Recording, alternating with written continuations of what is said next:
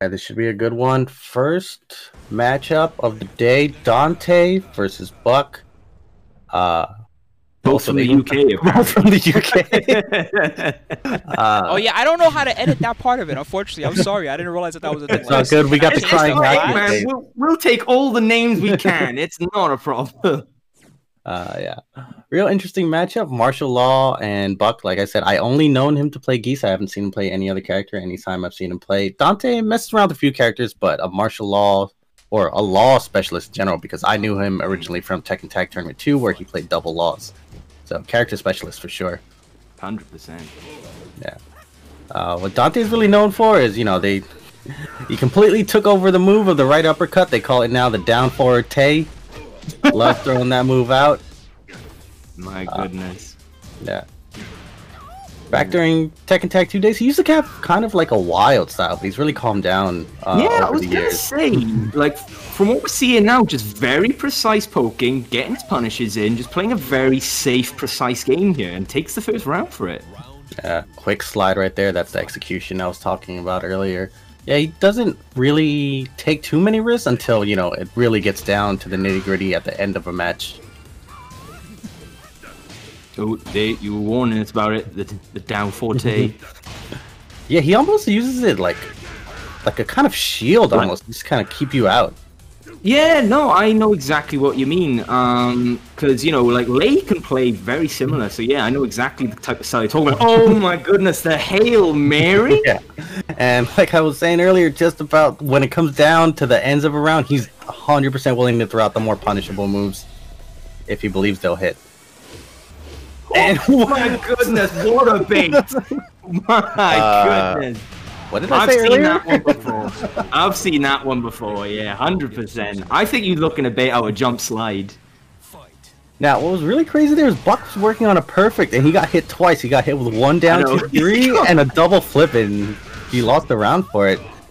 And hey man, that's Tekken 7 for you. You get some really good movement going. You got some momentum. You play it safe. You eat 2 launches, and you're dead. Yeah. Don't get hit. You get good, bro. Yeah, simple as. Yeah.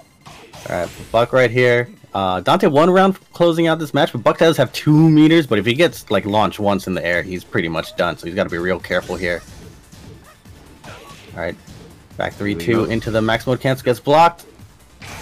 Burns one. Oh, the rage drive connects. That's dead. Yeah, perfect spacing for the wall, just enough for him to get that junkyard finisher, and 3 rounds straight for Dante there. Damn, yeah, bit of a quick one, bit of a steamroll. Obviously, Buck definitely looking to work their way in, playing a lot more confidently as the rounds went. But you weren't kidding when Dante, when the nut stuff needs to come out, it comes out in spades. Did you say the nut stuff? Yeah, hey, take it as a UK term? No, that's a bebop term. I'm patenting it. All right, I like it, man. We're gonna bring lots of nut stuff today. It's fine. You can borrow from the book of Bop. It's not patented. But damn, what a first game. I kind of hope that's sort of a sign of things to come for the rest of the set. To be honest, I kind of want Buck. What would you say Buck could have done differently? Because I don't really think they placed a foot wrong. I think just there was some really good baits placed by Dante, obviously getting the openings in and making it work. So do you just think it was a case of wrong place, wrong time? Or do you think Buck needs to tighten up the game somehow? I think what it was, it boiled down to, even though it was 3 rounds straight, it was actually pretty competitive. I mean, there was one round where Buck was pretty much working on a perfect, but towards the end of the rounds, Buck just needs to tighten up, is what I'd say, because he has to start looking out for the down 2-3s, the flip kicks, and things like that, because those will come out of nowhere. Dante's 100% willing to throw those out. I don't know how familiar these players are with each other, but adaptation is part of the game. 100%. Fighting games 101. Yeah. So let's see if Buck can make the adjustments necessary. See, right now we have Dante playing his regular game. There's that down forward. Should be able to get the wall with this. Yeah, easy. Ooh! Obviously the wall just sucking him in a little bit, messing with the distance. Nice combo here from Buck. Double Rapukin. Ooh, great tech choice from Dante. Ooh, no duck on the 3-4 there. Things like that are key at this level of play. You need to be able to recognize, the small gaps, the holes in people's game plans and move selection. Yeah, not sure how familiar Buck is with like martial law this level. No break on the 2-throw, generic 2-throw at that. Yeah. Here we go. Just checking the shins with the sidestep 3 from Buck here. Dante's just looking very comfortable right now. He's just kind of throwing out whatever moves he wants, even when he's like messing up the execution. We saw that messed up slide earlier. He's not really suffering for it. No, definitely not. Like, I wouldn't say Dante's playing with his food, but he looks very comfortable right now. Just willing to throw out pokes, control the pace of the game. Right. And he's as good as he is. I feel like if you're not trying to spend meter, his move selection is very limited. So Buck has to work around that. 2 rounds, well, I guess technically 5 rounds straight for Dante right here. Yeah, no. This is looking a little rough. Yeah, man. Buck is sitting pretty with 2 meters, though. Let's see if he can make use of it. Ooh, just... Again, another misexecution on slide, but makes up for it with a perfect whiff punish. Very nicely done. Yeah, Dante just look at that while standing 1-2. He just looks so in control right now. A neutral flip into the while standing 1-2. 6 rounds straight for Dante against Buck right now. My goodness gracious me, damn. Dante, out you... I'm not gonna lie, man, that was pretty clean. I don't think you could... obviously, like, there was even execution errors on the side of Dante, there was a couple misslide inputs, but all in all, other than that, stellar performance. Great poke play to control the space and the timing of the game. Excellent use of mix-ups like we saw towards the end, utilizing the wall mix-up for the splat. And obviously the crazy Hail Marys when they were needed, but man, just can't really... not much more to say, really. Yeah, he was just looking too clean, too comfortable right there. Basically, I feel like Buck just never got anything started. There was no threat from him. It felt like where he at one point it just looked like he was just not sure what to do and just running around, do a couple down 4s or something like that. So yeah. Just wasn't able to get the momentum shift in his way. Yeah, it happens, man. Obviously, yeah, because because you talked about the downfalls. Obviously, you could see like in the first couple rounds, you could see the game plan was to get the count hit at down 4, try to get a bit more respect going in the neutral, stop Dante pressing any buttons, but didn't pan out, man. Yeah, unfortunately for Buck, the young Buck. That will bring him down with 1 loss. Dante moves on with 1 win. And then up next, we're going to have Dongle Dingus versus Devil himself. I believe Dongle Dingus, like you said, is a Bob player. Bob, very big winner in Season 4 of Tekken 7, yes. I'd say, right? Yeah, 100%. Obviously, because obviously one of the strings being buffed to being safe on block now. Was it down 2? My memory fades me, but yeah, one safe now, so you can just kind of throw it out. Yeah, obviously has a hop kick now. Although I'll be honest, I haven't seen many competitive Bobs really utilize it yet, so I don't know whether there's much trust in the move. Maybe the Bob players are still ingrained with the way to play it. But that said, Bob's playstyle in a sense is taking a bit of a hit. Obviously, Hell Sweep taking a slight nerf. Obviously, you can't really get the vortexing aspect of it back. So obviously, we have a very strong ball player over here in the UK, Rukang. I have played against Rukang, and yes, he hell swept the crap out of him. Yeah, that's just Rukang, the Rukang special. So. It's kind of strange because it was almost like a case study over here because Bob, a winner in the patch, like you said, given really good buffs, a decent tool that people consider this pretty essential in Tekken nowadays, in terms of having a very good hop kick. But the way that Rukang likes to play Bob, he wasn't convinced. He said, with the Hell Sweep nerf, Bob's not bad by any stretch, but definitely people still need to really consider that Bob really doesn't have much of the mind games anymore in that aspect. So, you know, you've got to tweak around. Obviously, if you've got a certain way of playing with Bob, back to the drawing board. I definitely think it's one of those things where the way you can look at it depends on what you value in a character, right? So if you're valuing aggression and things like that, then yeah, that Hell Sweep nerf hurts a lot. But if you value blocking and punishing, then Bob is like far superior to Season 3 Bob, right? Just so you know, fellas, the reason why we're holding on is because Devil himself is still playing his first round match. As soon as he's complete with that, we'll proceed with round 2. So that'll be Devil himself versus Dongle Dingus, the one we have coming up. Might mean that's a pretty close match then. Yeah. Damn. Hopefully. Looking forward. Right. Devil himself, funnily enough, we started around the same time. I think he might have started a little earlier than me, around the Tekken 5 DR days. I started in Tekken 6.0 in arcades. Oh, wow. I knew him as being a Nina player, but I think in Tekken 7 he's been mainly focused on Xiaoyu. Yes. I believe... who else did I think he messed around with Jin a little bit as well, didn't he? It's very possible. He's one of those players that, you know, tends to jump around. Yeah, plays whoever he wants. Yeah, yeah. Well, plays whoever he thinks is gonna, you know, give him that W. Of course, yeah. Right. I mean, just a competitive player, you know. I mean, yeah. Character loyalty only gets you so far, my friend.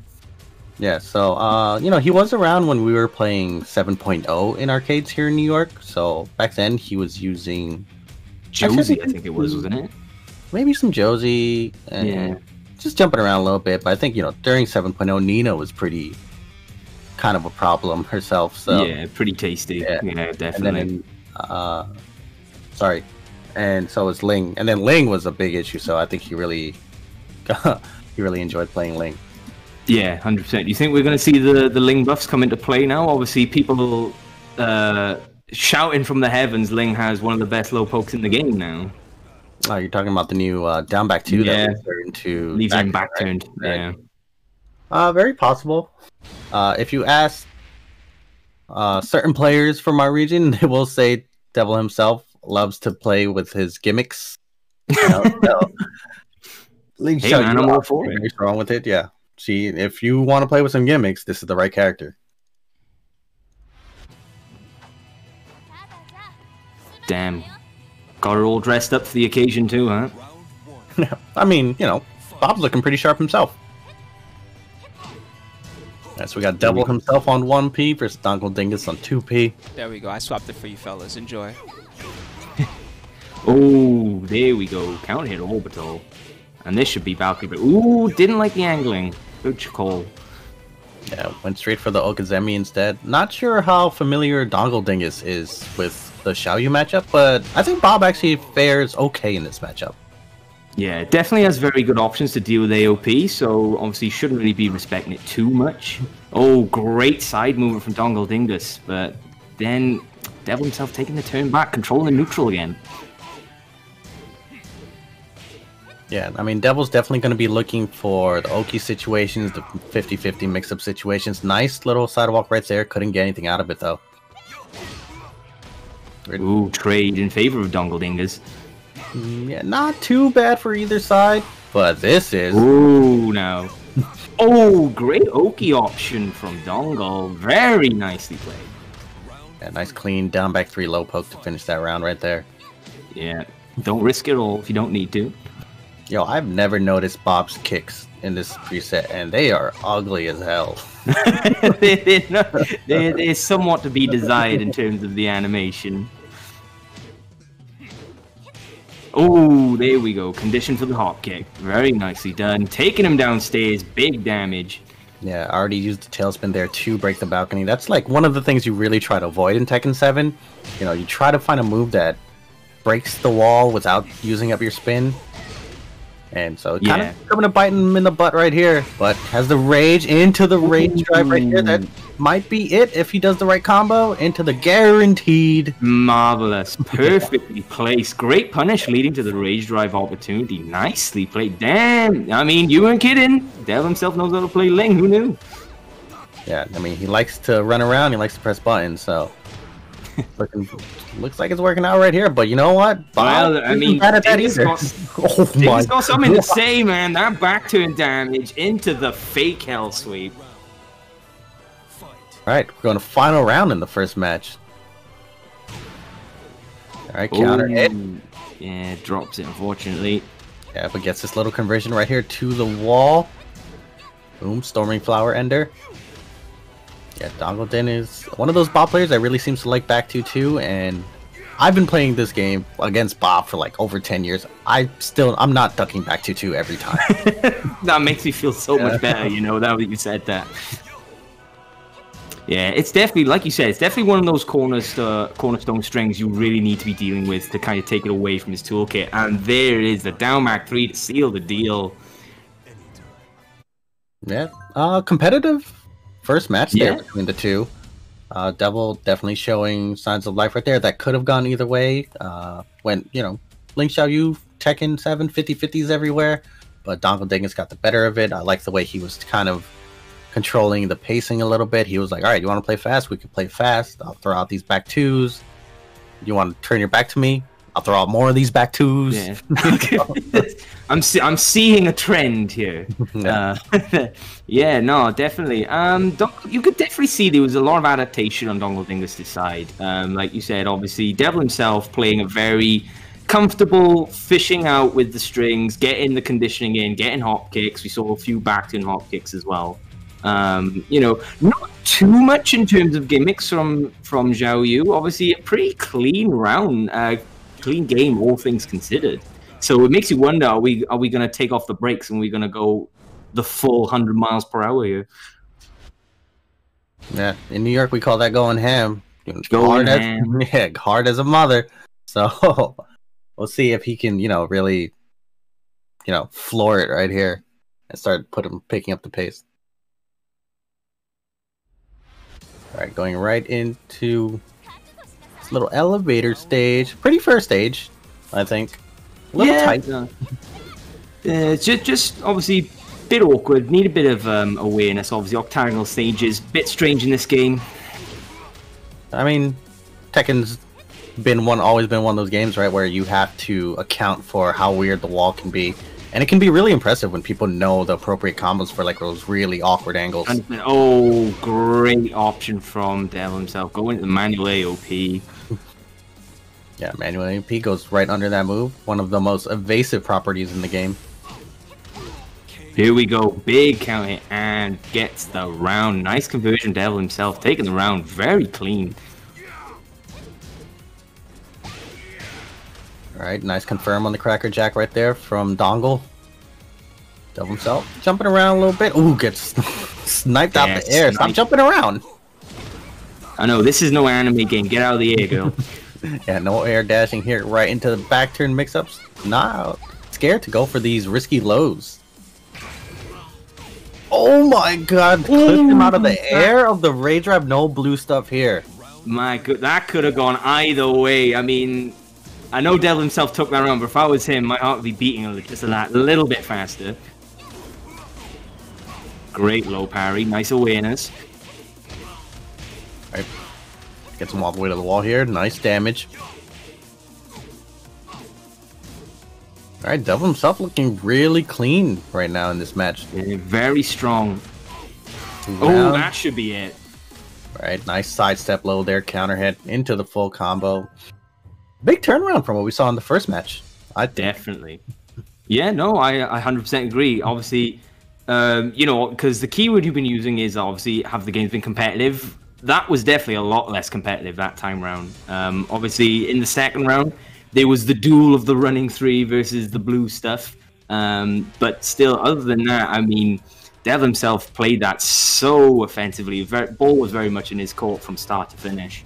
So it's going to be interesting to see what kind of adaptation we're going to get from Dingus here. And it is his name, everyone. I'm not being mean. So before you accuse me of e-bullying, that is his name. Yeah, it looked like Devil was just like, you know what? I don't think me trying to block and run away is going to really work out. So I'm just going to put the pressure up, start mixing you up some more. And it really worked out for him. He was willing to go for more of those back turn sweeps. That really helped out. helped him gain the momentum a little bit. And then, he could just run his mix-ups all day. Yeah, definitely. I mean, just play to the character strengths, which is really what you want to do. Yeah, 100%.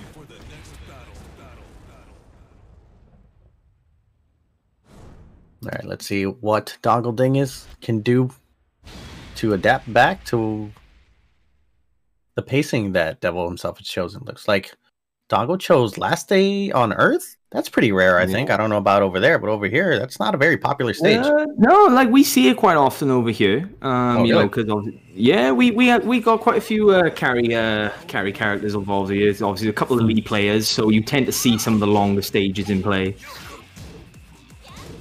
The only times I see people usually pick the stage is from Negan mains. Just for the buff. Yeah, for sure. Whatever helps you get through the day. 100%. Well, whatever helps you sleep at night. Oh, awkward interaction. Doesn't get the conversion. Very unfortunate. Punish from Dongle Dingus. Gets parried. Nice headbutt belly right there. Oh my god, that's gonna kill him for sure, yeah.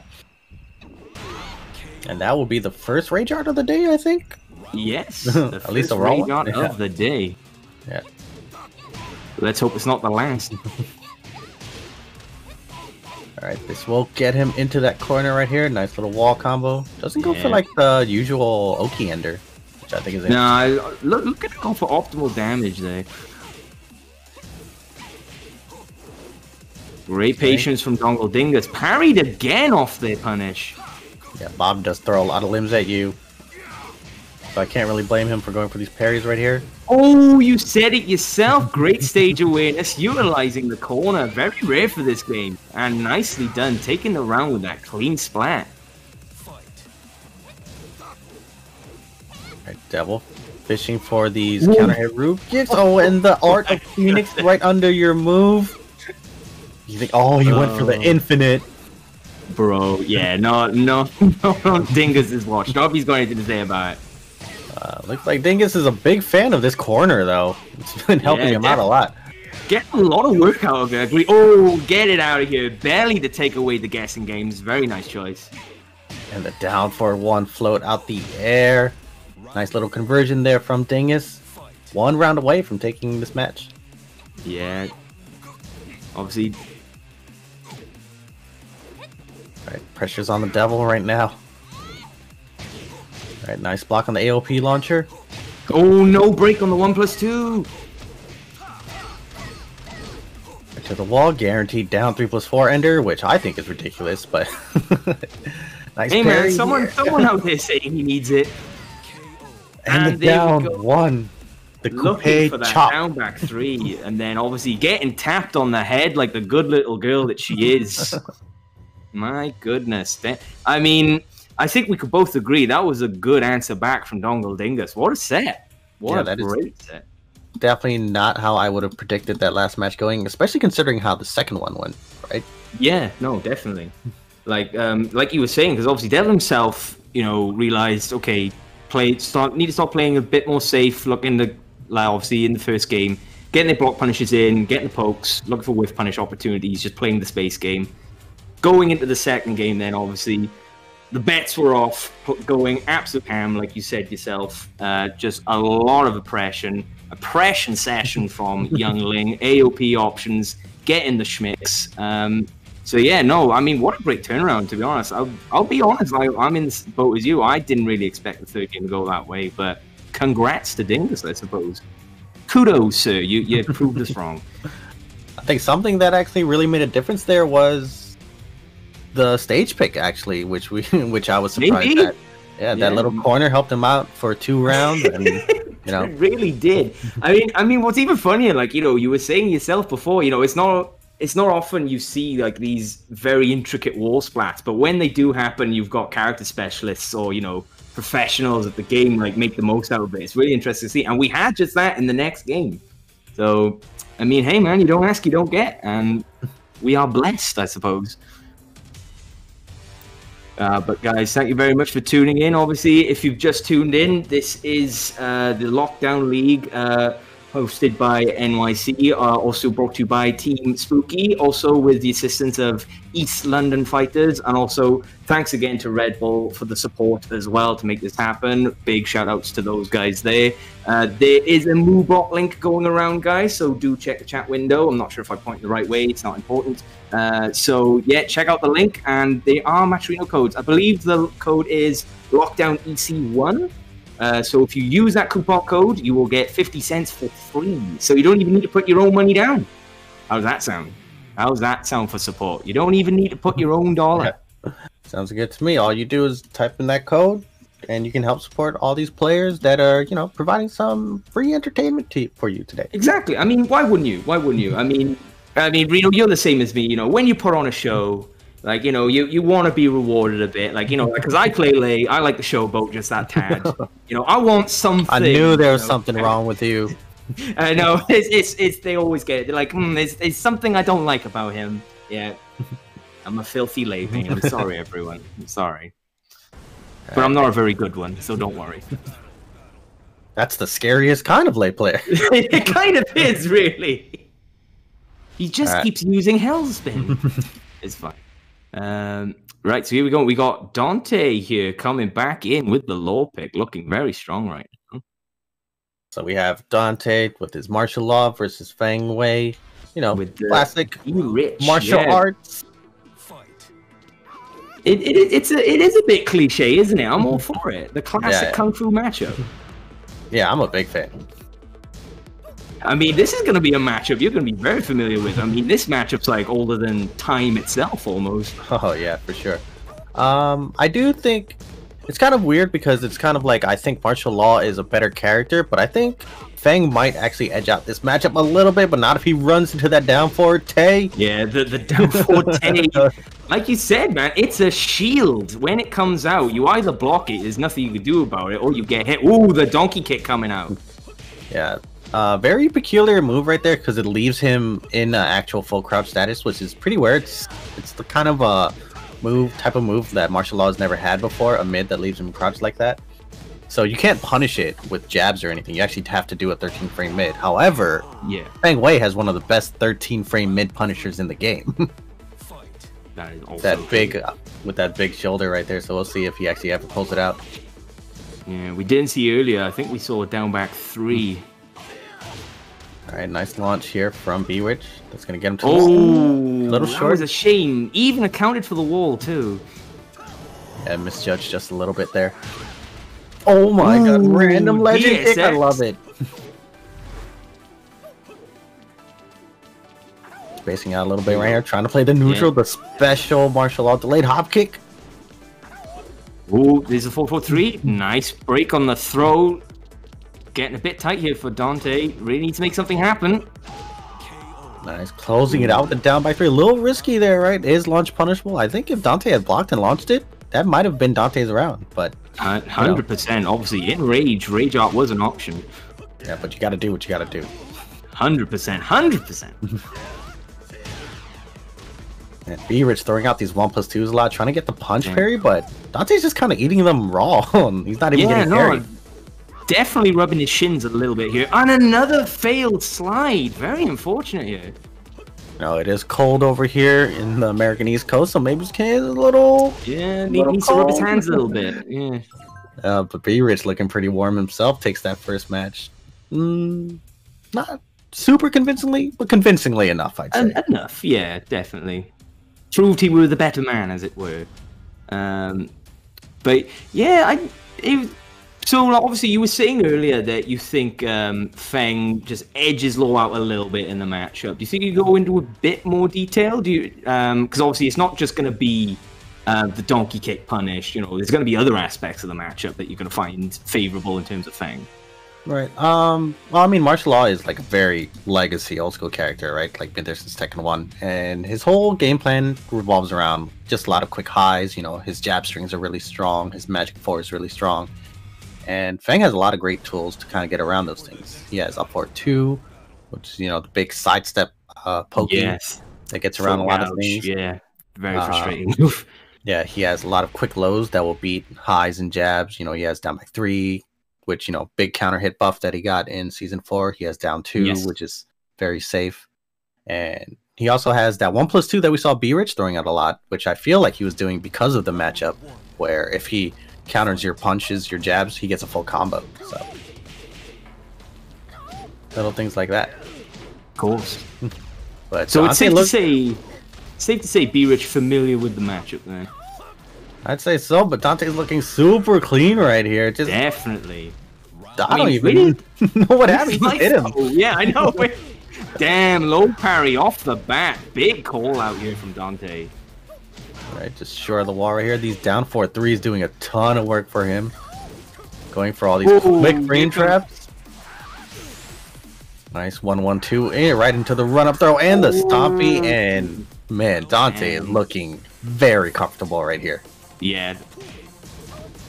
You know, most people would be thinking about adjustments after the last game. Not Dante. He's just coming in. Oh my goodness. Big launch punish. Yeah, I think this is where the experience kind of kicks in. This isn't even just about the character matchups anymore. This is just Dante. Is a player matchup. Yeah, sure. Yeah, this is Dante. It's just like, all right, I lost that first round pretty bad. I know what to do now, and I'm gonna do it.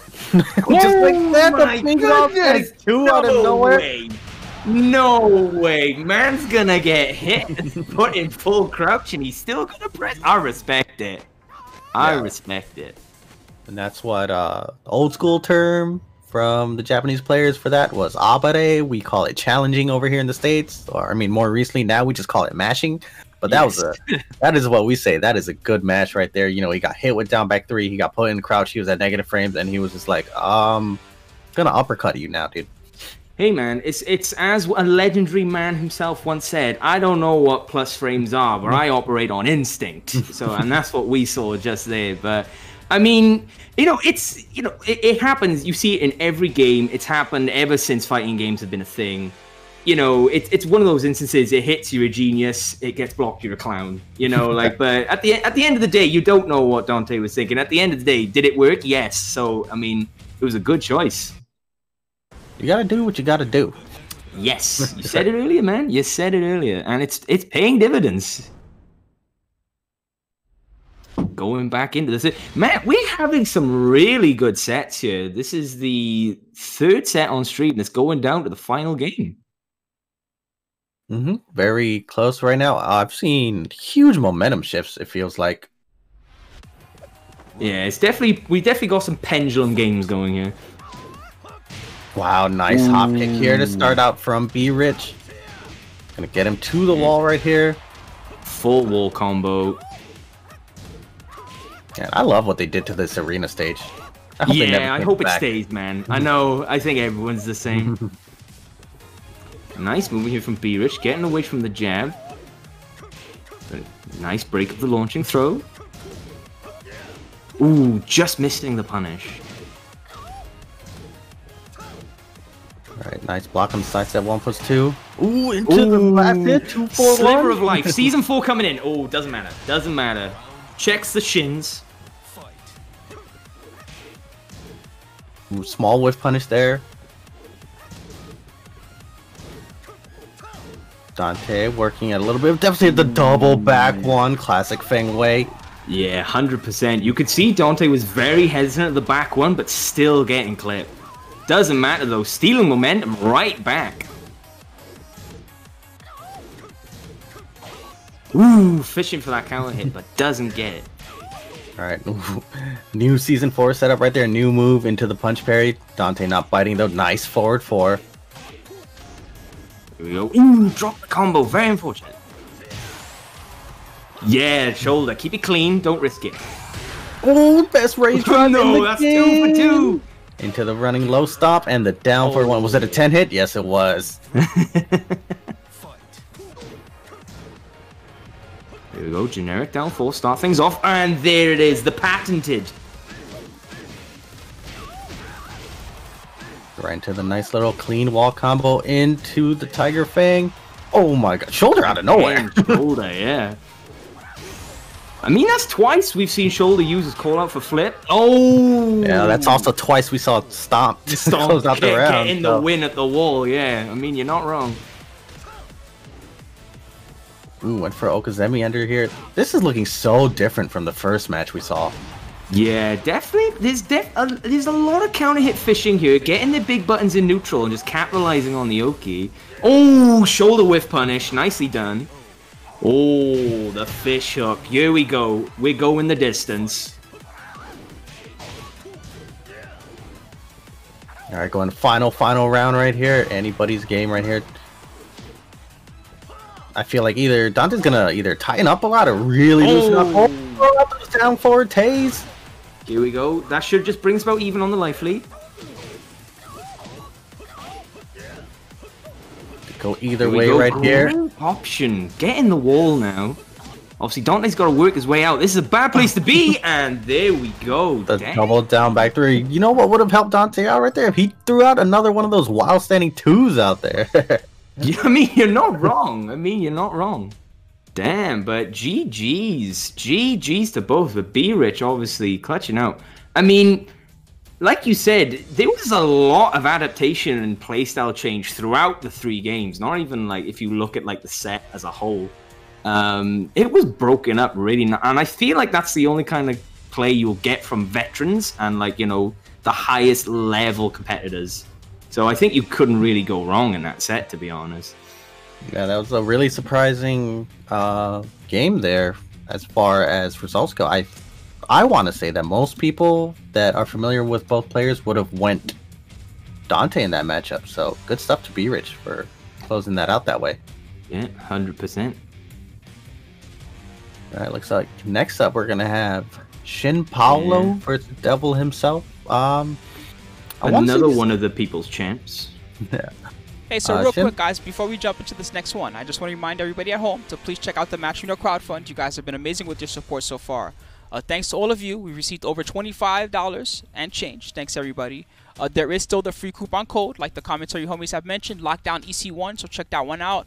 Check out all the Twitter quests, the sponsor quests, and the goodies. They also put in some amazing stretch goals in there for you, too, to check out and enjoy. You can also check out the... Oh, now we're at $50. Thank you. Somebody contributed. Damn! Thank you, Lord Loken. Thank you so much. We appreciate it at home, everybody. Enjoy the tournament, guys. I'm really busy helping out with everything at home, so the commentary homies are holding you down. Make sure to follow them on Twitter if you're enjoying all they're talking to you about, and enjoy the entire league. Damn, thank you, everyone. To go from 25 to 50 in the space of a break, my goodness. that's no small feat. Instant buff. Instant buff. Community buff. You love to see it. But that said, I can't remember what we were discussing. Oh, well, it happens. We were talking Shin Paolo. All right, Shin Paolo, one of the stronger players from the... he's originally from the Northeast, but his skills have been honed everywhere. He plays a lot of the 2D characters, which is not too surprising given his background as one of the stronger Killer Instinct players. From when that game was big, and then he switched over to Tekken 7. He moved around quite a bit. I remember seeing him way back in the early days of Tekken 7. He was doing work at Wednesday Night Fights out in California on the opposite side of the states. Of course, yeah. Right. So, damn, so well traveled. Yeah. Sure. I'll be honest. I want to see Akuma. Like, I know a lot of, like, yeah, I mean, we all know it. Like, we all hate Akuma. We all hate playing against him. But, by God, you just love to see people play against him. I love seeing someone who's good against Akuma. Yeah, 100%. You know, and that's really entertaining to me. I mean, but Akuma produces so many great hype moments. I guess everyone's seen the clip. The numerous clips of Super Akuma playing and coming back with, 2 full meters. We've seen the Rixta versus Knee moment. Everyone knows that one as well. Yes, the classic. Right? The pop-off central. Yeah, how could we forget? And so, yeah, obviously, and Shin Paolo, there was a clip in the NYC versus UK. It was Risky Luck, Claudio versus Shin Paolo's Akuma. And Shin Paolo, as a defensive read, used teleport to get out of hop kick, which I thought was just an absolute sick read. Went on to lose the game, unfortunately, but it was. But why you gotta bring that part up? I mean, national pride, man. What can I say? But it's just I kind of love because everyone loves a character expert, you know. And I think 2D experts, they're just a different breed, you know, because like you said, obviously he's got more of a 2D centered background. But that said, you know, he's no slouch when it comes to Ram either. So, and you know how the tide blows these days. Most people nowadays tend to have a FAC. You know, it's just a smart pick, like you said earlier. But yeah, I wouldn't mind seeing some 2D love, you know. That's a pretty rare statement to hear nowadays. It is, but you know, variety's also the spice of life. You know, I'm sick of seeing Ram all the time. I'm not afraid to admit it. I'm one of those rare cases, I'll admit, where even during, you know, later season 3, I was like, you know what? I like both these characters, and by both these characters, I mean Ram and Leroy. I was like, I think they're both cool characters, so I'll watch that matchup all day. But I know I'm a rare case. So. At least you know. Yeah. At least you know. Yeah, no, I think the community sentiment isn't shared, but I know what you mean. Like, you know, we've got some cool characters. There's some really cool concepts. There's some really cool tools. There's even cool lore as well. So, you know, obviously, love for the characters is always good to see. It's just obviously, you know, it happens with all fighting games. You know, you start seeing the same characters pop up over and over. I mean, it's just how it goes. Yeah, I mean, top tiers are top tiers. They exist, and they won't stop existing. There's good characters and bad characters. Every fighting game, that's just the nature of the beast, I think. Yeah, no, 100%. And I'm telling you, man, even if you had the most balanced game on the planet, you would still see a tier list. I'm telling you now. For sure. Right? It's a tier list in rock, paper, scissors. No, good old rock. Nothing beats that, right? Exactly. All right. So we're getting into it. We're going to have Shinpalo playing Akuma versus Devil himself. Ling Xiaoyu. I think this should actually be a pretty interesting matchup. Yeah, because things like that, you have AOP. Like AOP and a fireball, 100%. Yeah. Seeing how Ling can move around Akuma's gimmicks and vice versa. The chase down. Was that a read on the demon teleport? That would have been sick if it was. I'd imagine these two are a little bit familiar with each other. At least maybe pre-COVID, they've played a little bit offline. Oh my god, nice wall bounce. That was surgical whiff punishment. Wow. You just can't go wrong. My goodness! Yeah, nice block there from Devil himself on that cross-up, but it doesn't matter. Shinpalo still takes the round. The EX pop-off, as I call it right there, doesn't have to spend any meter. Know it. Hey man, it's a taunt. It's a taunt. Ooh. Here we go. There's a lot of buttons being pressed. Nice punish.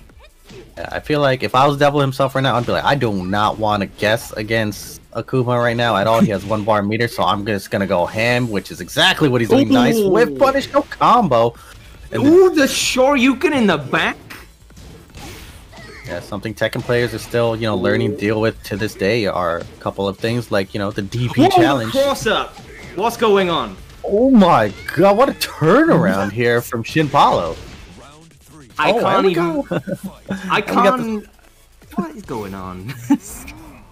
And we got the stars and stripes up on both players, so you know where they're from this time around. Yeah. Oh wow, we fixed it. Nice. All right. All right, nice while standing 2 here from Shinpalo. If he plays it right, he might be able to get the wall. Maybe a little short. No, he did get it. Ooh, yeah, just a bit shallow. Nice low parry from Devil himself. Seen too many down 3s. Yeah, I feel like if you're an Akuma player, you kind of have to make your peace with like getting low parried for down. Yeah, 100%. Going to be looking out for that low a lot. Whoa, now, that was a lot of jump fours. Jump around. Jump. And then fireball to deal with Cali roll. I'm not gonna lie, I feel like I can speak for half the chat now. I expected that Cali roll to go under the fireball. I don't know, man. I'm just kind of used to seeing some real skullduggery. Is that a European term? What? Skullduggery? That's new to me. Might also be a bebop term. I'm not even sure myself. I just kind of come up with it and let it go, and I hope people don't call me out on it. So well done, well done. Yeah, but like you're saying, that California roll, you know, even though it didn't happen there, I don't want to rule out that it's a possibility that it might be able to go under fireball. I know Lucky Chloe's does. So. Yeah, 100%. I mean, mate, it goes under the lowest profile of mid, so I would 100% expect that to go under fireball. But unfortunately for Devil himself, it did not go under right there. And we'll see if he can make any adjustments here with Link strategy. We see Yoshimitsu as his character profile picture, actually. He played a lot of Yoshimitsu as well in Tag 2. So I wouldn't be too surprised if we see that character as well. I mean, it would be nice. Obviously, Yoshi had a bit of love in the latest patch, too. Obviously, you know, a bit more options out of Kin stance now.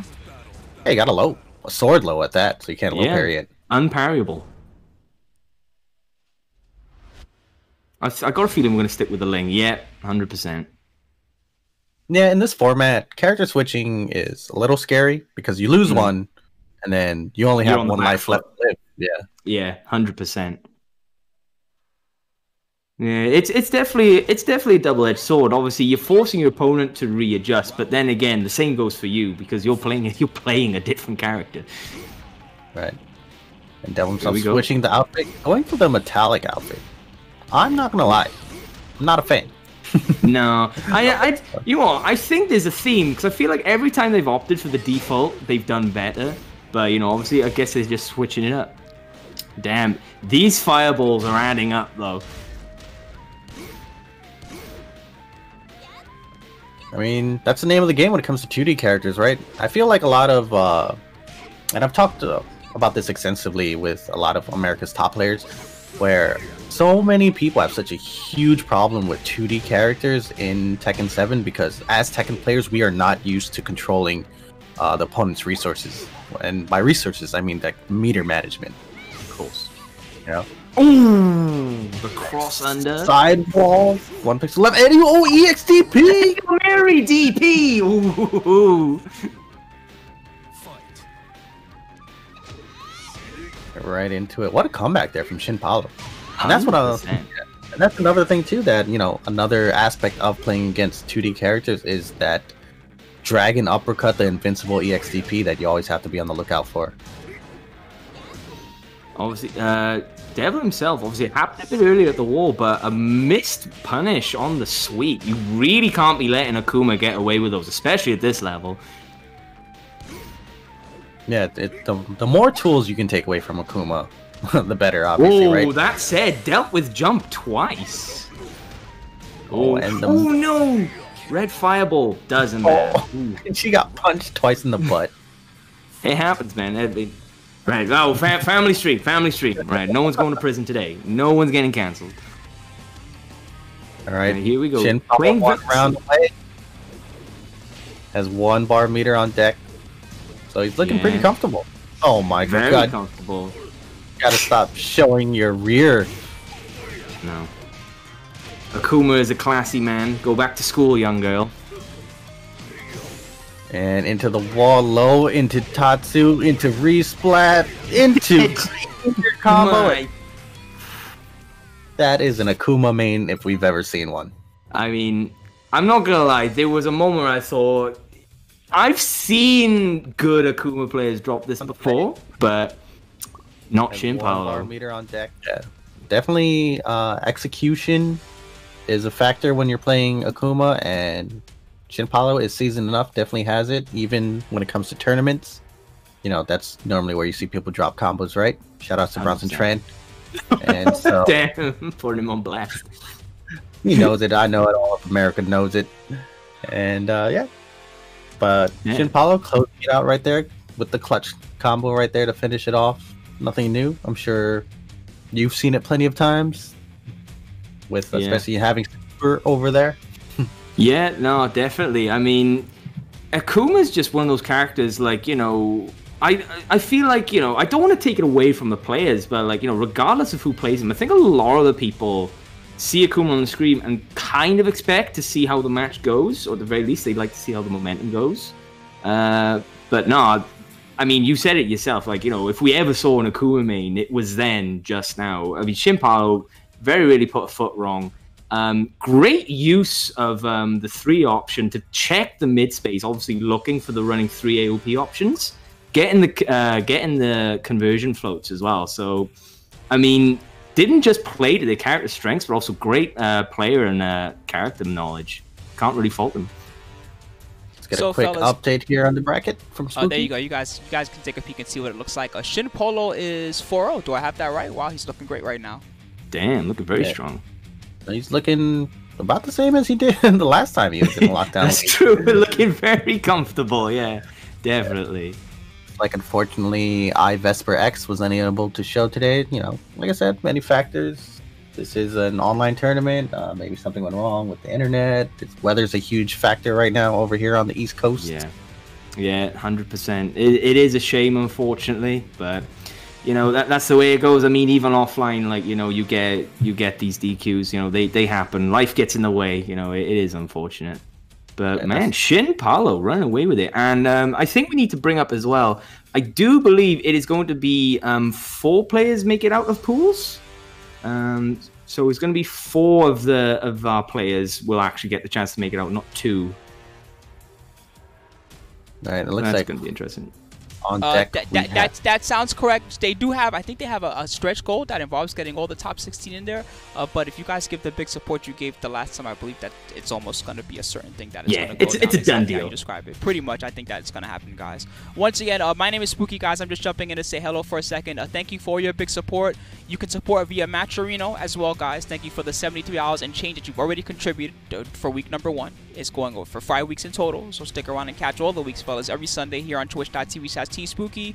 A big thank you to Red Bull Gaming for helping us out and supporting. Thank you, East London Fighters, and of course, thank you, NYCTekken and the whole crew. Enjoy the rest, fellas. All right. Yeah. That's all those guys. And right now we're having Dante and Incognito. These 2 players very familiar with each other. They helped each other grow during the early stages. Well, the late stages of Tag 2 and early stages of Tekken 7, I want to say. Training partners? One could say. I don't know if I would use the term training partners, but definitely in the same circle of players. Influential to each other's growth. Yeah, I believe the PC term is. Yeah. I'll be honest, I'm really excited about this matchup because these are 2 players I'm very excited to see. So I think this will be a very key matchup for the round robin. Oh yeah, for sure. And you know, I love seeing matchups like this when 2 players are so familiar with each other, because there's a huge meta game here now, right? So you're not going to see them play the same way they would as if they were playing someone fresh and new, right? They're going to be like, oh, I know this guy is going to do this because I know his habits. But then they do the opposite 100%. thing, you know? No, the classic. Yeah, exactly. Tomfoolery, as it were. Skullduggery? Skullduggery. But yeah, I'll be honest, I have no idea if it's even a thing. So use it at your own risk. So here we go. Ooh, right, here we go. Obviously, getting a buff with 444 on block now is safe. Yeah, I don't know why, but okay. Why? I know, like, because one of my training partners is a Brian Main, and I hate that change so much. I mean, especially you being a late player, you know, you used to get while standing 3. It's rough. It's yeah. And meanwhile, I'm just like, you know, a regular LoL player for the most part. Yeah. But I do love punishing moves with crouch jab, and mock kick used to be one of those moves you can punish with crouch jab. No longer, sir. Damn, time becoming a factor. Low parry. There was time now. 2 seconds left on the clock. Doesn't matter. No, even it was the right call to make, but still not even enough time for the rage art to play out. We're on a clock. Nice block on the slide. Oh, no conversion. Bad Brian having 2 very good options. Yeah, I've definitely heard before that Brian players consider this matchup to be in Law's favor a little bit. I mean, Law's a really quick, mashy character, right? And Brian's kind of the slow tank. But if you can make it work, Brian will look super good in this matchup. Incognito has a very nice, comfortable life lead right here, trying not to run into any launchers. Doesn't want to run into any commentators. Oh, here we go, and like that. Oh my! Is that the round? That is the round. You know, even with the wall combo nerf and the wall scaling nerf in general, still able to take that round right there with that nice little wall combo. My goodness. I mean, I feel like we've seen this before. Dante being at such a huge life deficit, and before you know it, his opponent's health is just gone. Yeah, he does have a reputation. I've heard so many of his training partners say, man, I can't kill him. Like, he just won't die. Ooh, big counter hit. Oh, the taunt back four into a counter hit hatchet. Interesting stuff. Flailing around. Back four, there's definitely some interpretive dance going on here. Right, okay, there we go. There we go. A perfect response to the double flip. It's options like punish, just throwing out that quick down forward 2. Ooh, starting things off with mid-sock. Nice punish on Northern Cross. Oh, could have punished with a jet upper right there. Wasn't ready for it for some reason. Right, magic fall. Great option from Dante. Takes it to the wall. Yeah, misjudged the wall a little bit there, but here comes the martial law wall pressure. Low parry. Takes away the wall threat. Run up Okazemi. 50-50s. Oh! And the back four into spring kick. You know, you said it yourself, man. We were gonna see some crazy shenanigans, and I think we had it in spades. Yeah, for sure. I mean, Incognito is one of those players, right, where I always like to think of these players where if you didn't know who was playing, but you watched what they did, you're like, oh, that's Incognito right there. A trademark. Oh my goodness. Down for 2-3, getting the knockdown. Break on chains, very nice. Right, but is he going to be able to kill Dante? Here's the legend kick. Plus frames everywhere. Ooh, block on the rising 2. Nice punish. Keeps it safe. Very nicely done from Incog. I'm not going to lie, man. For a split second, I was worried for Incog. I thought, we're back into neutral now. Dante's got resource, you know. He's in the clutch where he seems to thrive. I was a bit worried, even though Incog had, like, full health working on the perfect. Yeah, all he had to do was make, if Incog had 8, you know, just one of those double flips or down 2-3 or something like that, then, you know, he would have been in big trouble. But like I said earlier, these two players are very familiar with each other. So, you know, he was definitely looking out for those big gambles there at the end of the round. Yeah, 100%, man. Ooh, heading back in. Now, do you think we're gonna... So, obviously, this is more of a hypothetical situation. Obviously, because you're saying these guys, they know each other, very familiar with each other. I think we can vouch for that, seeing how that game went as well. Say Incog ends up a game in the hole. Do you think he'll bring out Bob, or do you think he'll stay with Brian? I think he'll stay with Brian because... as I know, these two have a pretty stable connection with each other. That's why they're able to play each other all the time. And that's important to him as a Brian player. You know, Brian pretty execution heavy. And he really just loves playing Brian in general. So, especially since, you know, he's been less active in the competitive scene than he used to be.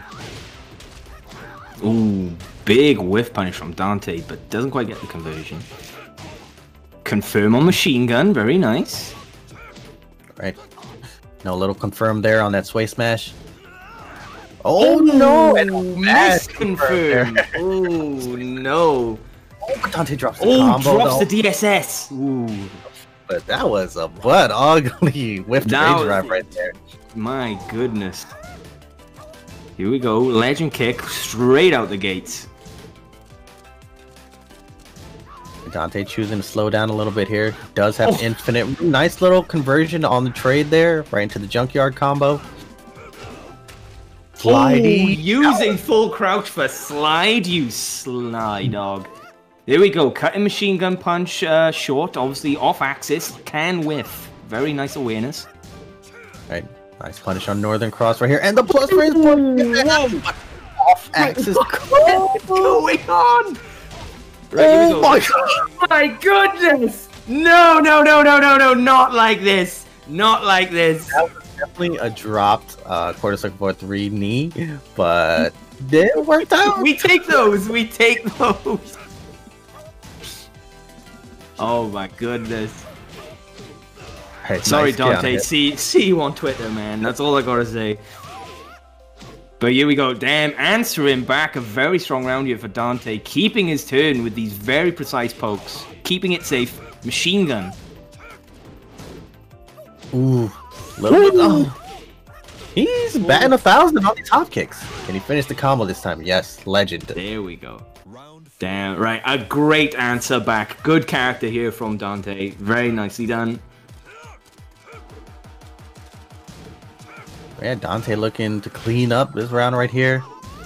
Ooh, no whiff punish on the Northern Cross right there. Yeah, definitely got away with murder. All right, Incog trying to keep it at a favorable pace right here. Ooh, getting clipped, losing his turn.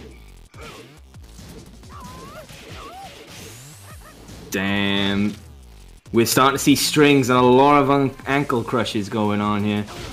A majority, all this damage that Incog has taken this round has all just been quick pokes, just like that down 4-3 right there. You know, block the running 3, you eat the 50-50. Yeah.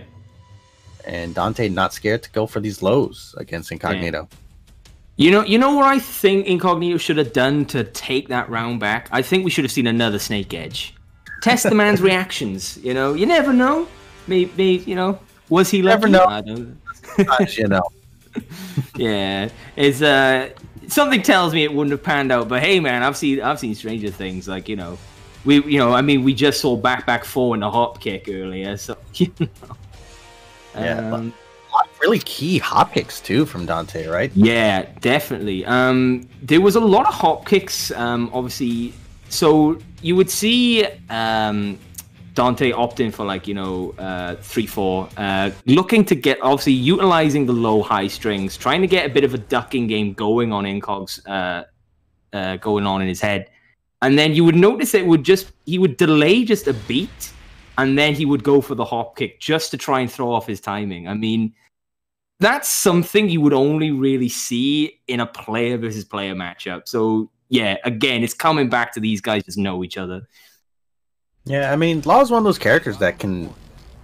He's so versatile where you can play so many ways. You can, like, just, like, nay them with safety and just be, you know, just quick pokes, magic 4s, down back 3s. Or you can go, you know, balls to the wall and throw out hop kicks, flip kicks, slides, dragon tails. Well, maybe not dragon tails. Well, you can do that too. Maybe not. Well, I mean, that said, I mean, Dante's still 100%. Here we go. Even on the life lead. Ooh, ducking on the down 4-2. Can't launch crouches. Oh, nice. Great Northern Cross. Well placed. This should be the wall. No problem. Gets the clean splat, and that's the kill. ZP's in there. Nice round there from Incog. Second. Tay's been doing a lot of junkyard conversions off of combos for some reason. I'm really curious as to why. And there's another one just running into it. And the stomp. We're 100% on stomp too. My goodness. Enter the Dragon right there. Ohara. Man, shoutouts. What a movie. Ooh, right. Okay. Good patience there from Incog. It's really funny to say, right? But it's, well, I mean it when I say it. Like, good job not running into down 4-2. No, well done not getting launched. I know, right? Here we go, legend kick for the ender. Banana peel while sending one, no confirmation. Oh, roll axe flip. That was an interesting combo, I thought. I'm not sure what he had planned there. And down 3-4 to seal the deal. Yeah, easy peasy finish there. Dante 1 round away from closing this out. DSS 4. Ooh, opting for Fisherman. I wonder why Ryan players don't do that more often, right? No. Yeah, jet uppercut, not having enough range. Look at that. Oh, no. You can't string those, homie. Not here, you can't. Slide. Damn, this is a very bad place to be. And again, damn, cleaning house with down 3 throws. These down 4-3s. I mean, my goodness, like, I know you said it in the first game. Duck is not afraid to check your shoes, man. Like, he wants to see those Tims, and he will see them. Like, 100%. Damn, what? I mean, I think we couldn't have got any better than that. What a set. What a set, indeed. Solid set for sure. Like I mentioned earlier, these two are, I guess we could just, for lack of a better term, just call them training partners. So that really could have gone either way. It was 1-1 still, and good match overall, I think. Yeah, no, 100%. Like you said, obviously, both got a game in. It stayed competitive throughout. You know, we got to see some interesting interactions. Drop combo into Snake Edge, but you know, it's. You know, jokes aside, I mean, that was just a solid turnout for both. Like, you know, there was adaptation, there was character knowledge, there was player knowledge. I mean, just fundamentals of what it means to be a competitive player, so you can't really go wrong. Right, and then, but we also have to remember this is a round robin format, so neither of these players are done quite just yet. So we're going to see. No. Incog still has plenty of life left to live. Definitely. There's still gas in the tank, 100%. I don't know. Incog's getting up there in years. Damn, calling him out. Old man reactions? Oh. I mean, but I do think Tekken is one of those games, man. Your dad powers come into effect. You can still play this game. Legacy skill is so important. Yeah, I know what you mean, because I feel like there's like a lot of players I look up to, and I feel like that a lot of them are like in like dad territory, like, you know, and I don't mean just by their dress sense, you know, like, I mean, they're in age, like, it's almost as if, like, your maturity comes into the game, almost, you know, and, like, you know, with the legacy, I feel like you just hone your powers a bit, like you said, so maybe there's a chance for me. Give me 15 more years, and I will be taking names of the best of them. Speaking of powers, guys, don't forget to use your powers to support this Matcherino. The Moobot will be hooking you up with the code. Doesn't cost you anything to contribute. Just put in the code, and it's a free 50-cent donation to all these players that you are watching right now.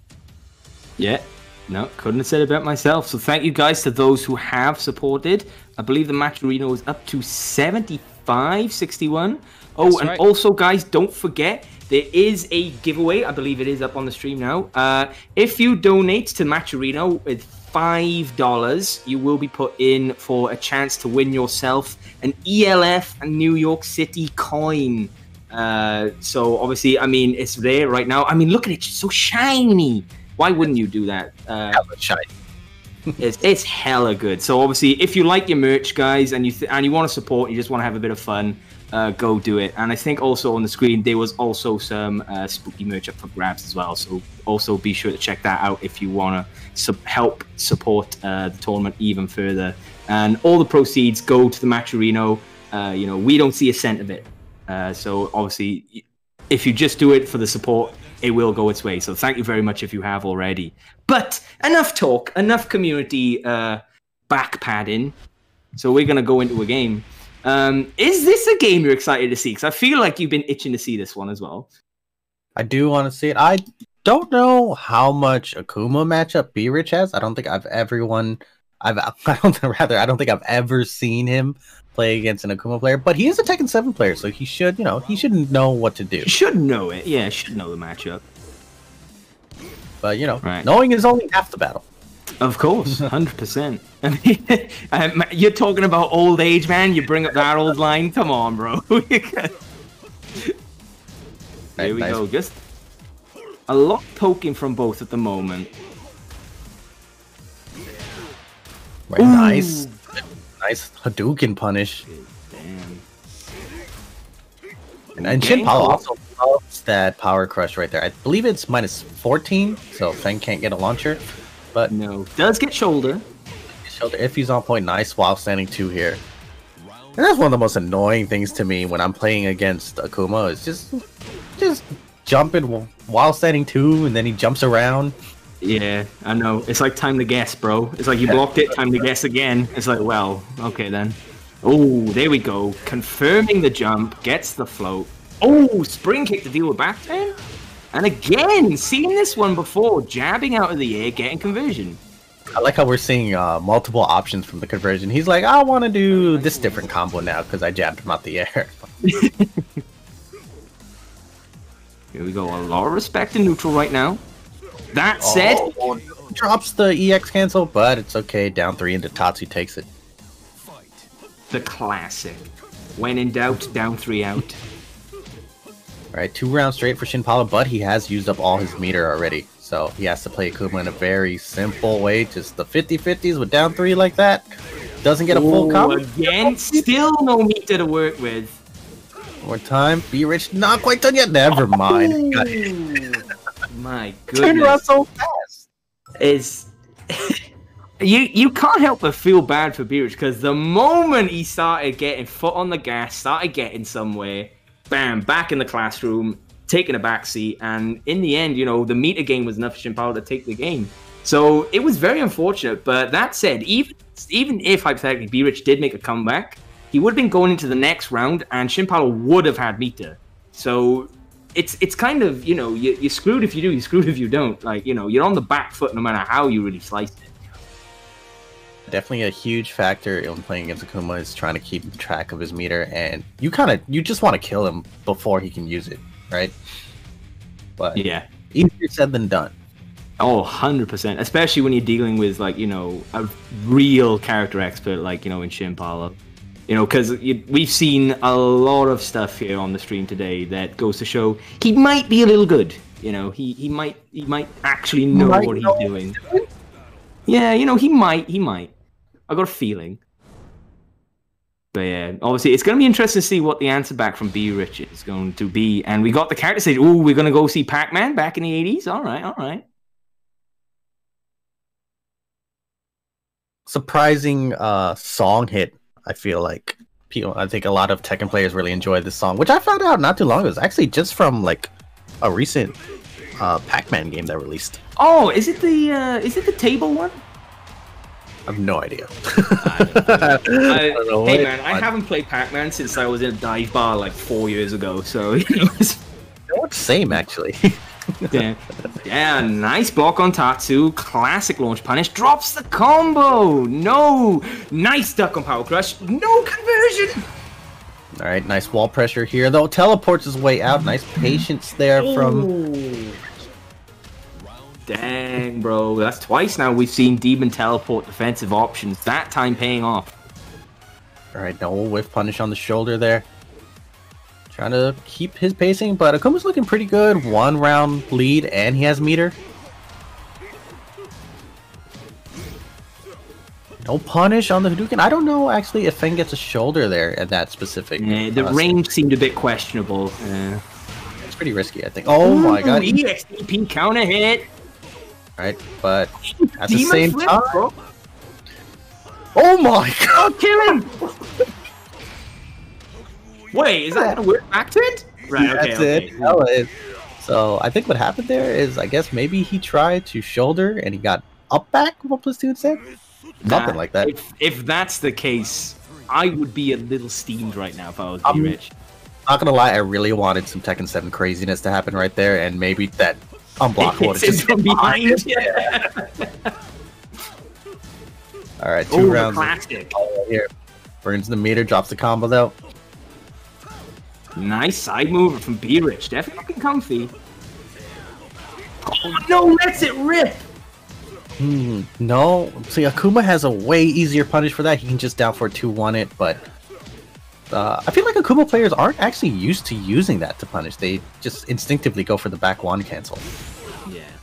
Oh, that's dead. Nice low. Oh, too soon. Oh my god, drops the dash in. No, not like this.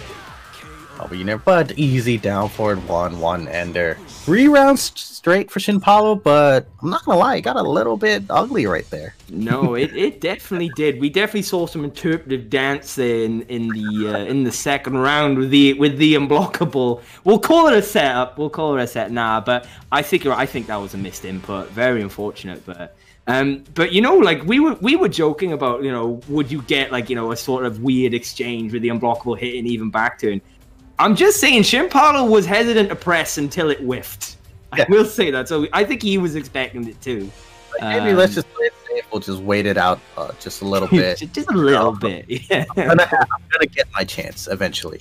Of course. I mean, you know, just smart play. But I think everyone was in the same mind. Like, if that hit, I don't think anyone would have been surprised. Oh, my goodness. So real quick, just to jump in, we've gotten through close to the first half of tonight's league so far. Thanks for all of your support, everybody at home. We do have a special video that the Elf team has put together that I hope you guys will enjoy. It's actually a pretty long video, so if you guys want to take a break, Bebop and Reno for a few minutes, the video is about 7 minutes long, so that gives you plenty of time to use the restroom, grab a drink, whatever you need to do, get a good stretch. So that's perfect, guys. Anyway, stick around if you guys want to see it. Once again, guys, before we start with this and we start with the cool video, don't forget to follow the homies Bebop. Check them out, Bebop, on Twitter, and check out the homie Reno as well, Reno Face, also on Twitter. Give them a follow, fellas. Anyway, fellas, you guys, if you want to take a break for a second, go for it. I'm going to actually load the video up right now. I hope that you guys will enjoy it. You guys can also stick around if you want to see it, but I can't give you the audio easily via Discord. So if you want to listen, you'll probably have to use the Twitch stream directly to listen to it. Gotcha. Enjoy, guys. Problem. Yeah, have a good one, guys. See you in a bit. All right, so here we go. I'm going to try to play it right now, fellas. Let's see if it plays on the first try. If it doesn't, forgive me, and I'll give it another shot. Hold on. I think that it's playing, but I need to get the audio in there for you. So give me a second, fellas, and once we got that, we should be good. Pause, please. There you go. Hold on.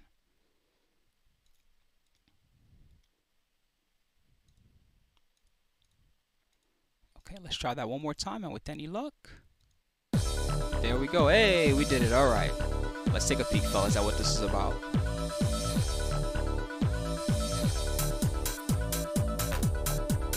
Hey guys, my name is Shin Paulo. You guys know me from last lockdown. I'm back, and I'm better than ever. Let's just say that for the least. So I did have to drop out last minute because of university and personal things that were going on at that moment, time and moment. It gave me a lot more motivation, honestly. You know, just getting this buy back from the gulag, it gave me the second chance to, you know, this second chance means a lot. I'm thankful for Task Force 141 to give me the ring and actually let me be a participant this time.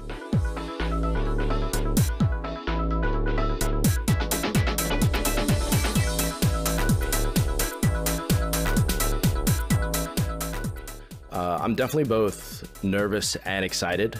Nervous because it's an event of exclusively top players, but excited to get the opportunity to gauge where I'm at skill level wise. This is my first ever Tekken game, and I've been playing since day one on the Xbox release.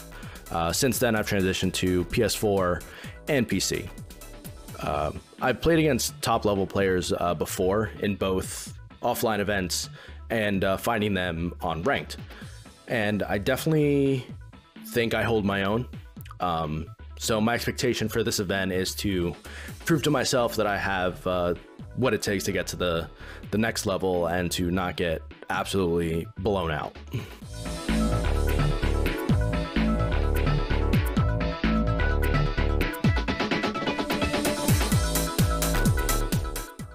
Well, being the last minute slot in feels really nice, actually. I'm glad I was considered to be a part of this in the first place, no doubt due to in part my pal Bowstar. I feel a little bit nervous and a bit unprepared for such a stacked tourney on short notice, but also excited to see what I can do.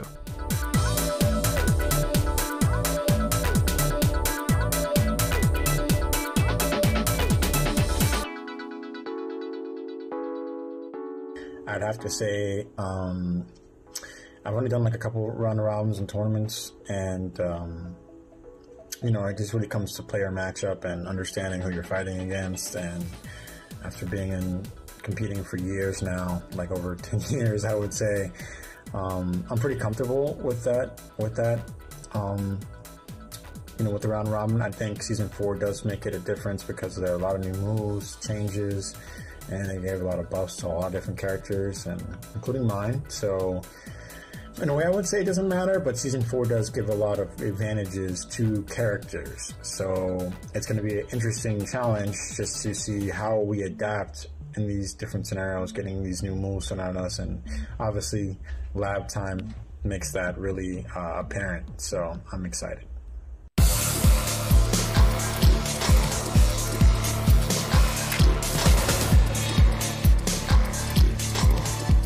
If I won the lion's share of the tourney, I would probably spend it on some backup Hori fighting commanders because I destroy those pads like there's no tomorrow. And then a new graphics card when they become available. If I made even a small dent in getting that prize pool, I would donate, honestly, donate some of it to Wounded Warrior Foundation, help those military people in need, and then probably go buy something nice for this lady I like. Well, definitely get a new pad and a new controller. I'm in need for that, and maybe a PS5 too while I'm at it, because it's definitely within the range of that. Maybe try to give back to some of the community in terms of, you know, for when we do have another tournament, maybe a little bit of that goes to that, some of it to my car. Overall, just get ready for, maybe use some of it for the tournaments to come, because, you know, we're just starting in 2021, so I hope after COVID is over, there'll be tournaments popping up left and right, so that can come in handy.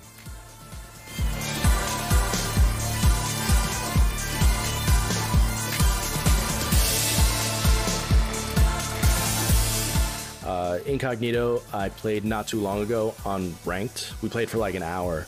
I've never been taunted upward so many times in a single session, but getting to play against a high-level Brian like his definitely taught me a lot about the matchup, and I definitely want to get a chance to run it back with him. The two players that I definitely want to avoid is Dante, who I believe is a Law or an Elisa main, or both. Two matchups that I'm very unfamiliar with, as Long Island doesn't have top-level Laws or Elisas. And Vesper, who is a Hwoarang main, which might sound surprising because I'm an original Hwoarang main when I first started playing this game, but Hwoarang being the mix-up master that he is, if you get put in the blender, it doesn't matter. It doesn't matter how well you know that matchup, so I want to avoid him and Dante. 3 is a good question. You know, what players am I? Well, I like my pool. To answer the first part, I think it's very balanced. I like the fact that I'm not fighting anyone from New York right away. Incog, me and him good friends, so it's good to play against your friends in battle, and you know, it shows that, you know, as we are practicing, get better, we're getting better as a group, and you know, playing Incog since the Tekken Dark Resurrection days is definitely something that, you know, I enjoy, and I hope to really show him just how far I've come a long way, as well as he has, considering, you know, both players have done well with their characters.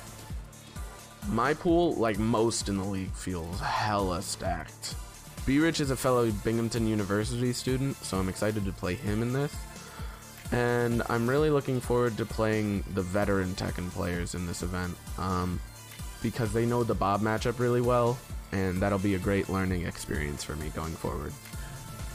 I'm excited for my pool, honestly. I'm really, really excited because new blood, you know, new entrees and desserts that we're gonna have. So I'm excited. I hope to see you guys tomorrow. See you guys. Better see you there. All right. One last thing. Right. One last thing. Be sure to use that Call of Duty support creator code. NYCTekken, East London Fighters, Team Spooky, and Red Bull do not support this message. See you guys later. All right. Take it easy. That was good. The finish was dope there. All right, guys, my name is Spooky. Thank you, as always, for watching Team Spooky. I appreciate the support. Tonight, you guys are watching Lockdown League 2, brought to you by a nice combination of NYCTekken and East London Fighters. I hope that you guys are enjoying it. Once again, I want to remind you that if you're enjoying the tournament tonight, so please check out the Match in Your crowdfund. You guys have been amazing with your support so far. Thanks to all of you. We're now at over $81 and change for week number 1. Don't forget that we also have many special stretch goals. I think that you guys will reach these pretty easily because you guys are great with supporting these events. Check them out. All top 16 matches on stream. That will be for the last event, week number 5. At $750, it will be a first to 3 top 8. And at $1,000, there'll be a special Tekken Tag 1 net play event. That should be lots of fun. They also have their special NYCTekken X Elf coin giveaway. Check them out. They're really dope. You can support in lots of different ways, and a big thank you to the top donators tonight, including Lord Loken and Cracked LCD. Antenna Club's also up in there. Thanks for donating from your wallets, guys. We appreciate your direct support.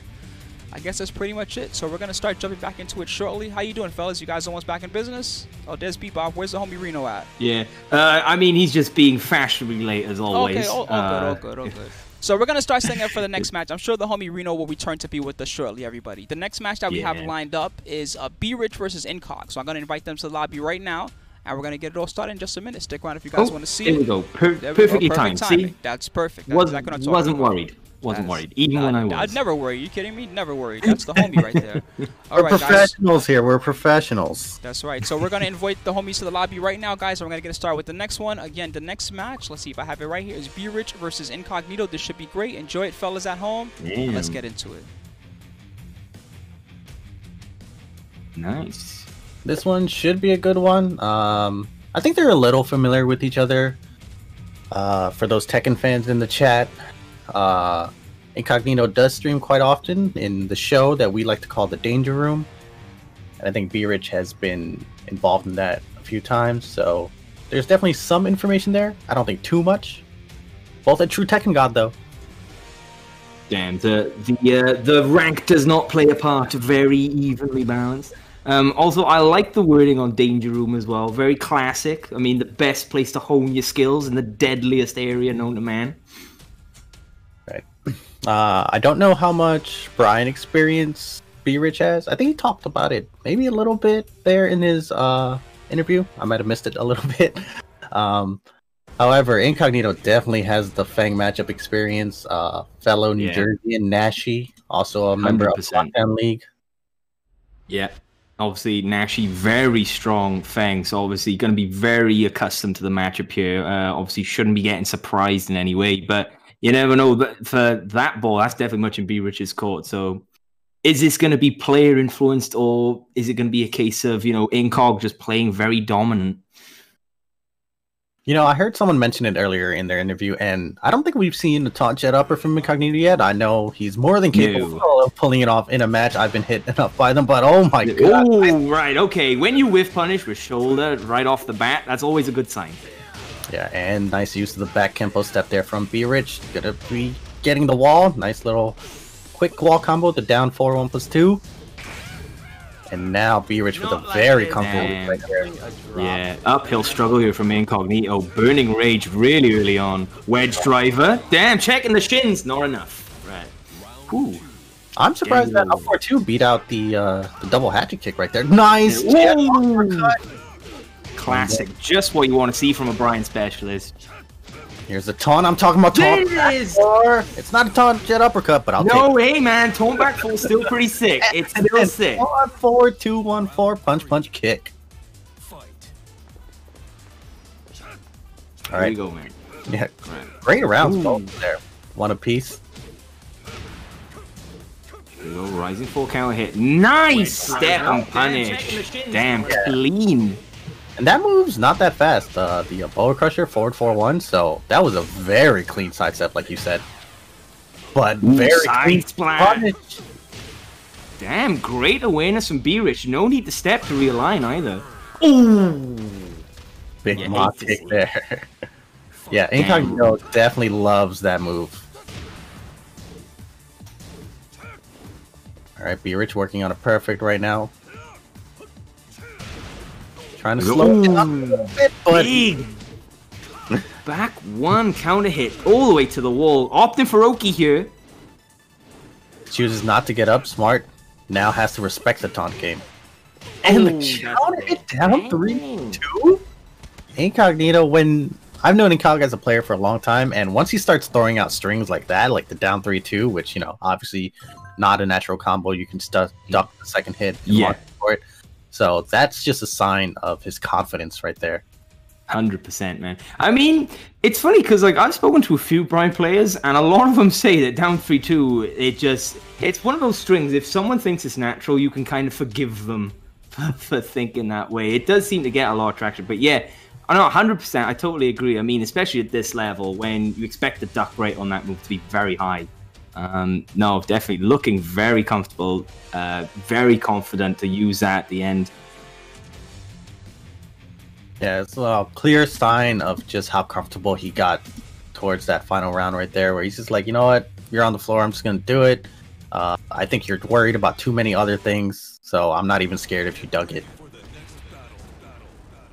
Incognito is one of those players, man, when he's hot, he's on fire. Yeah. Definitely, 100%. Right, going to the Infinite as your 2 pick from Be Rich. Wants to avoid those walls, wants to avoid the taunt situation. And, Incognito showed that, he's got those. Yeah, definitely. I mean, a smart pick, honestly. Like you said, obviously taking the wall away, obviously, but cuts both ways. Obviously, Be Rich working up the wall here, and obviously that's something that Fang is pretty good at himself. Yeah, without walls, Fang's combo damage is very mediocre. So I think that'll play a factor as well. Ooh, here we go. Oh, roll Jet upper. I was about to call Incognito some dirty names. Feeling himself just a little too much. Right, okay, we got the launch here. Nice conversion from Be Rich. Opting for shoulder ender. Yeah, nice little buff there from for Season 4 Fang as well, that while standing 2 combo. But doesn't matter right here. Incognito still takes that first round. Nice side step 3+4. Went for the taunt jet uppercut and missed it by just a hair. I think he's gonna go for it again. He's looking. Yeah, I think so too. Depending how this round goes, definitely. Nice block. Ooh, doesn't get the punish. While setting 2, Fisherman Slam definitely too slow to punish that down back 3. All right, going for the counter hit 4 strings. Brian jumps and kicks. Northern Cross punished. Very nice. Yeah, going for the frame trap there. That's something that's been pretty common now that you see from Brian players. Just a quick hatchet kick right into jet uppercut. It's a frame tight air trap, even though jet uppercut is a high. All right, 10 seconds left on the clock. Yeah, time's definitely a factor here. Ooh, no, misses the punish. 3 seconds left. It's done. Just back up all the way. Yeah. Just heartbreaker. One of them was bound to hit, man. Come on, give him some slack. Yeah, I can tell Incog's having a bit of fun with this right now, which is, even though this is a serious match, I still love to see it, man. It's still a game. It's still a video game. I like to see players having a good time. Definitely, man. Especially in a competitive setting. I mean, that's why we all do it. Here we go. Seeing a lot of mark kicks here from Incognito. Alright, bunch of hatches. Well, he's taking those legs off. The legs! Oh, nice low parry. Right, what's the option? Whoa, now, going for jump backs. Yeah, jump over 50-50. Fang's back turn game also very strong, but nice duck on the down back 3 and the while standing 3 punish there. Incognito 1 round away from closing out this set in this race to 2. Damn! Double wedge driver in a hatchet! Look at Be Rich's life bar. That was all lows. Here we go. Nice low parry. Right, Be Rich needs it. Gotta take momentum back. Right, spring up. Are we gonna see a taunt? Oh! Roll jet upper again.